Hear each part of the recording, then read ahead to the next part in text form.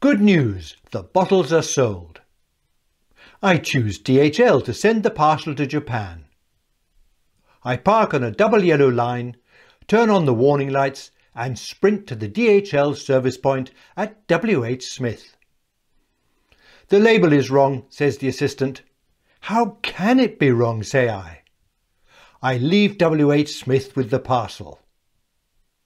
The town traffic warden is writing out a ticket. I get in the car, turn off the warning lights and start the engine. Except the engine won't start.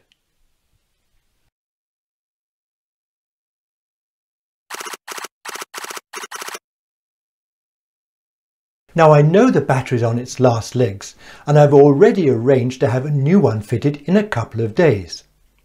I've been keeping the patient alive with top-ups from my electrical charger. So far so good, until now. Must have been the warning lights. Time for some strategic thinking. I have the charger in the car, but I need power and an extension cable, and that's at home. I know my wonderful neighbour Frank will come out with some jump leads, so I give him a call.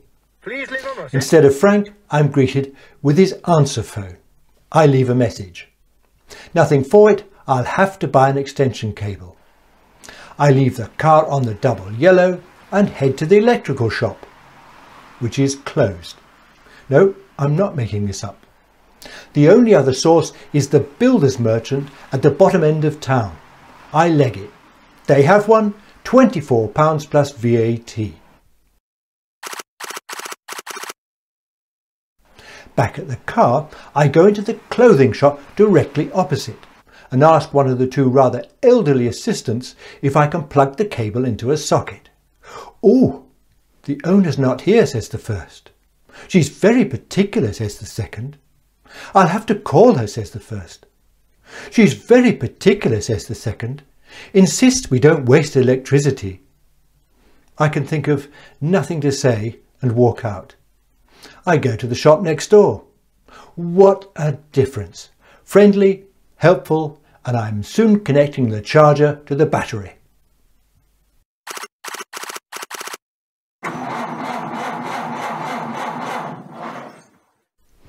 The battery's not having it. The damn thing won't charge, and the traffic warden is back.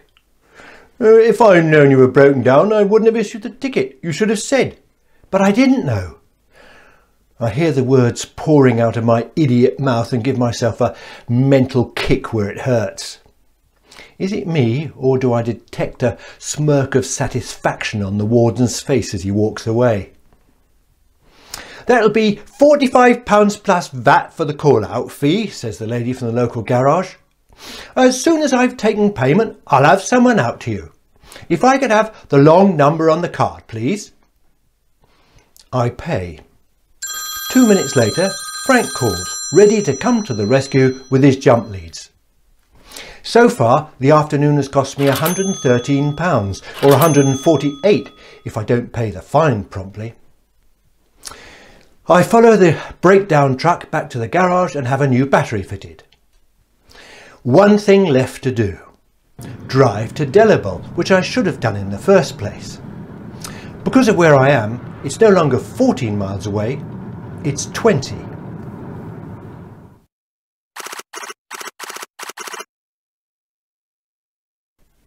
I pull up outside the small Spar supermarket in Delabel and take my parcel inside.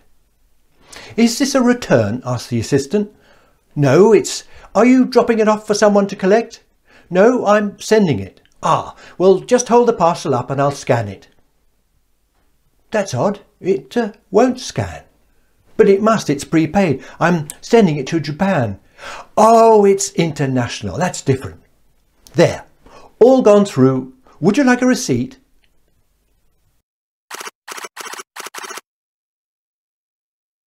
Back home, I reach for the whiskey.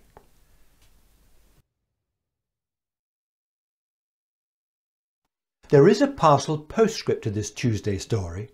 The next day and days following, DHL tracking only refers to the parcel being picked up in Delabel. There's no further update and my customer in Japan receives no delivery notice. And now it's Christmas and the world is closed. I spend hours trying to raise anyone at DHL. Eventually, one of my emails is answered. I quote, "Good morning, Richard." Richard spelt wrong. "Thank you for contacting DHL Parcel UK regarding shipment 510, etc, etc. As there were no further scan of the parcel, although it is showing as collected on our system, I called the shop and found that the item is still with them. Therefore, I have removed the collection input and requested the depot to arrange for a driver to pick spelt wrong, to pick this up today. I apologise for any inconvenience that may have been caused." Ye triple gods. The parcel is still indelible. I call the supermarket and sure enough, it's been sitting there for 14 days. In other words, the original tracking information is just a big pile of doo-doo.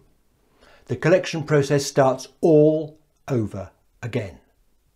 Finally, on the 6th of January, I get an email from Japan. The perfume bottles have arrived, the customer is delighted and thankfully understanding. Excellence simply delivered. Right. I've been trying to come up with a pithy acronym for the DHL letters. Best I can do is dismal, howling, louse up. Feel free to improve. Cheers.